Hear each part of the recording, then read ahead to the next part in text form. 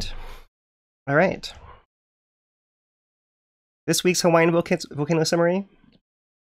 Well, and this week's a little tongue-tied this evening. Okay, let's try again. On this week's Hawaiian volcano summary, you can see Kīlauea has receded from occupying the full crater floor with lava to fixating here on that southwest side of the crater floor now. Lava is still coming out pretty vigorously. There's still fountainings occurring in the southern part of the crater floor, more or less in here, and a wall vent in the far southwest of the crater over here. And both of those areas are feeding lava into the crater. But because the central area is uplifted and there's this trough around the outside, it's creating this horseshoe-shaped lake, which has receded from its tips to more of a crescent-shaped here in the last couple of days.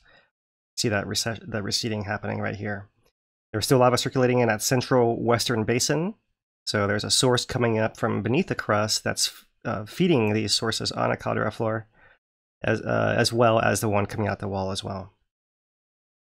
So that's the short version of what the changes on Kīlauea have been for the past few days here.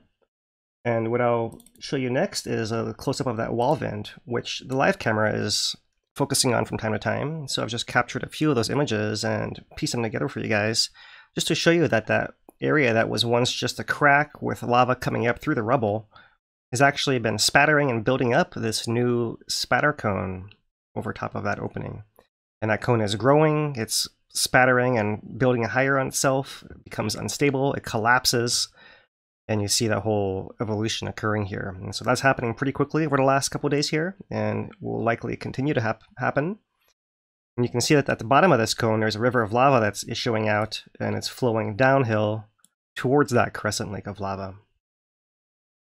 So that's the highlights of the changes on Kīlauea. And of course, the live stream from the USGS is still running, and here you can see that western basin filling. There's a southeast pit also filling, and here just behind there is a little bit of a levee forming on this crescent lake that's here to the south, further over there. And just off the screen is the fountains of lava that are emerging from that area up in here. So lots of changes in Kīlauea, lots of minor changes, evolution of the landscape, and the most dynamic part of the eruption, the first few days here.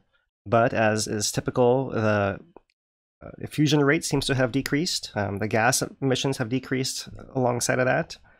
And the eruption is focusing now on that western part of the crater. And that's the Hawaiian volcano summary for the week.